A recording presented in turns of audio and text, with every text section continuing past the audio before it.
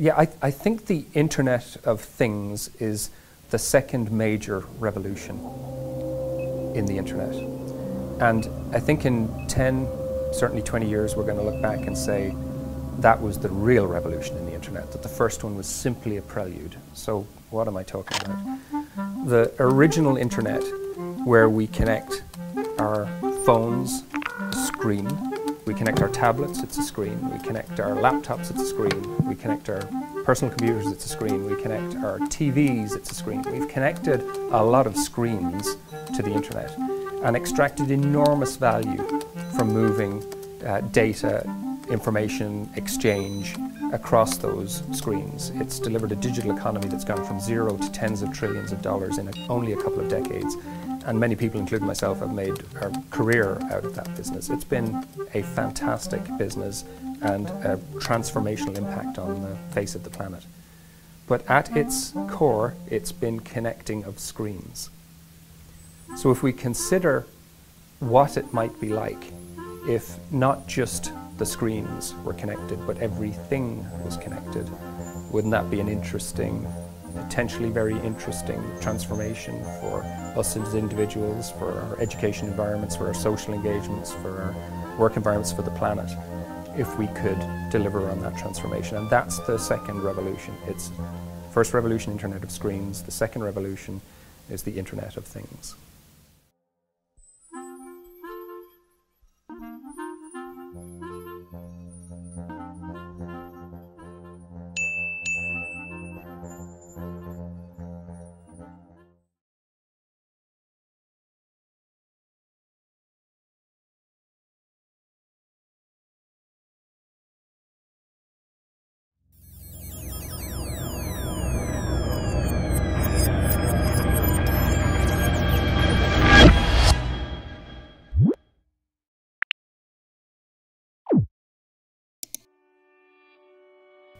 So how do I engage in the revolution that is the Internet of Things? Well, it's 5 easy steps. The first and most obvious thing is select a thing. A light bulb, a washing machine, a car, a lawn, a building. Just select a thing that matters to you. Step 2, you now need to add a brain to that thing, because we're going to ask that thing to be self-aware. We're going to ask it to be smart. So we need to add a brain, a microprocessor or a computer that allows that thing to think for itself. Step 3, we need the thing to communicate with the Internet. So we've got to add a voice, we've got to add some ears to that. We need connectivity. Now that connectivity could be wired, like a USB connector on your laptop, or it could be wireless, like a phone connection. Step 4, we connect the cloud. We have a smart thing that's connected to the Internet, and it's capable of using the intelligence of the Internet and all other things connected to the Internet, as well as the intelligence we've built into it. And so you get to step 5, which is making cool new things happen. So what happens in this step will be driven by the problems you have or by the opportunities you see. So this step should only be limited by imagination.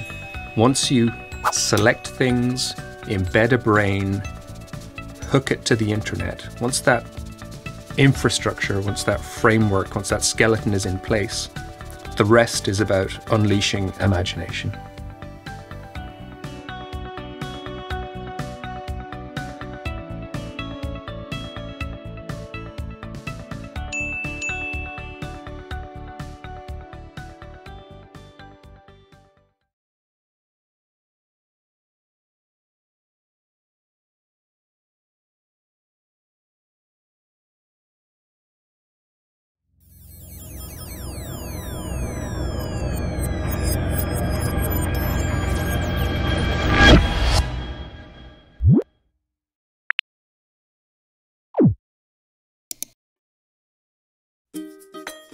One of my favourite and most easily understood examples of the Internet of Things is Kimberly Nixon. Some years back, she started with a real-world problem, which was her cat, Gus, needed to get access to her kitchen through her cat door in order to have the food that was required to get Gus through the day.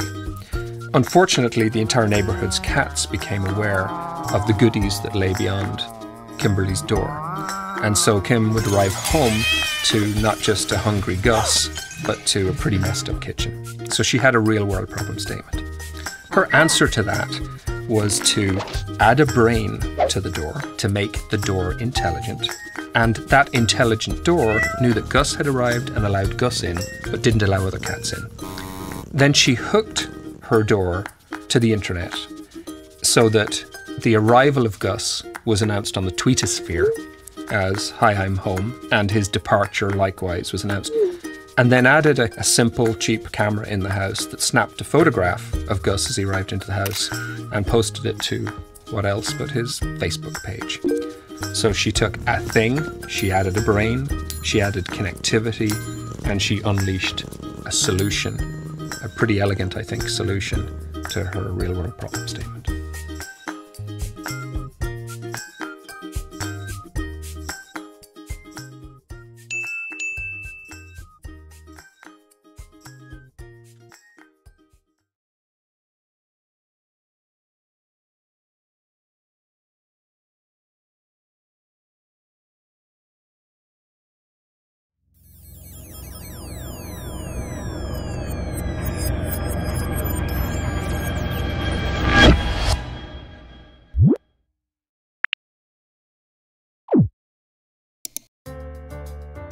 One of the things we will need to get our heads around to understand how to bring all of the opportunity that Internet of Things offers is the specifics around taking a thing and making it smart and intelligent, right up to this high level of abstraction called systems of systems, where smart cities will operate by having smart transport systems talk to smart vehicles, talk to smart building systems, talk smart emergency service systems.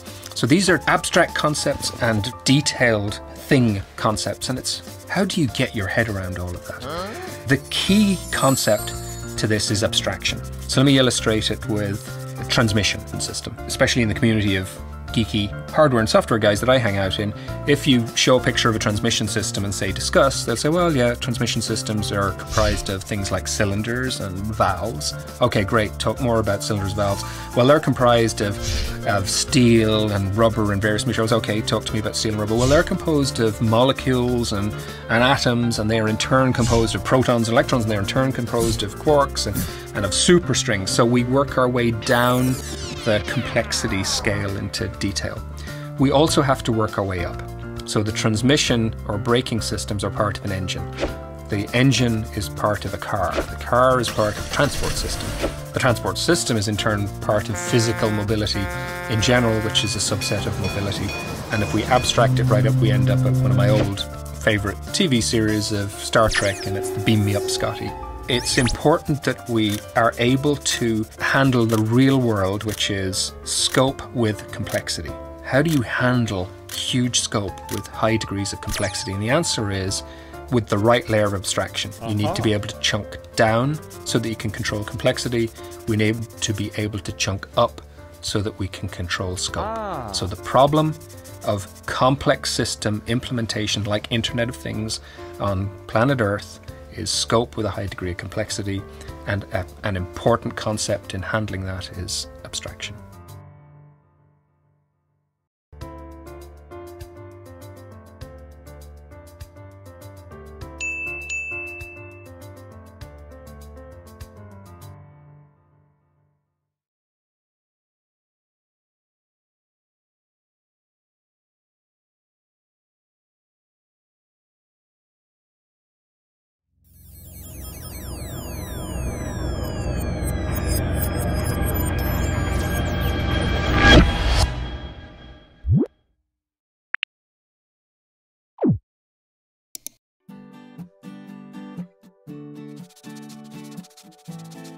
There's a 7,000-year-old business that's important to a large portion of the planet, and that's the beer industry. And clearly it's evolved fairly significantly since its early days. But for Any of us who've ever worked in the beer business, and I've had my time as a teenager behind bars, and I look at it through the lens of a friend of mine, Pat Coleman. There's a particular problem that presents itself in the bar, and that is when to change kegs. If I change them too early, I'm throwing away beer. That's not a smart thing. If I change them too late, I get an irritated customer by pouring a pint of foam and then shuffling downstairs to get it sorted. So it's a real world problem in a 7,000-year-old business. Well, an interesting company called SteadyServe has stepped up to address my old teenage problems and Pat Coleman's problems today. And that is by finding a way to add some intelligence to the keg. And the way they've added intelligence to the keg is they take weighing scales. They place them under the keg. The weighing scales are calibrated to full, they're calibrated to empty, and so suddenly they've added some intelligence to the keg. It now knows how full or empty it is, with a microprocessor built into it, the weighing scales. SteadyServe have then connected that weighing scales to the internet. They happen to use Wi-Fi. And now, with the connection to the internet, the information about how full or empty the keg is now freely available to Pat Coleman in the bar, that says, here's the degree of fullness or emptiness of my range of many kegs of beer, so that he can choose the right point, or in fact allow the smartness of the internet to be used to select the optimum point to get somebody to go change out the beers, to find that right crossover between minimum waste of thrown away beer without the downside of an irritated customer in a very important venue to me called a bar.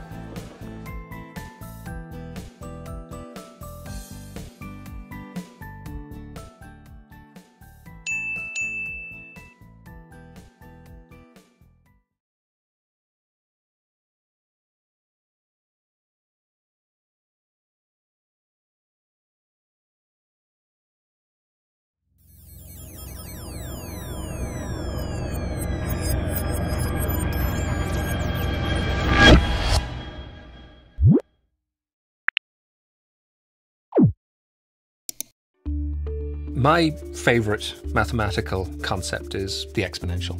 It's incredibly important concept.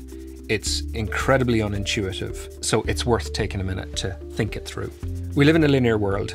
If I take 20 steps in a linear world, 1, 2, 3, 4 to 20, I've moved about 20 metres, in other words, about halfway across a football pitch. If I take 20 steps in exponential space, where each step is a doubling of the prior, now it's 1, 2, 4, 8, 16, 32, 64, 128, 256.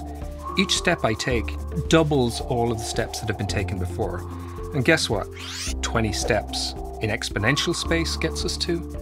It gets us to the moon and back.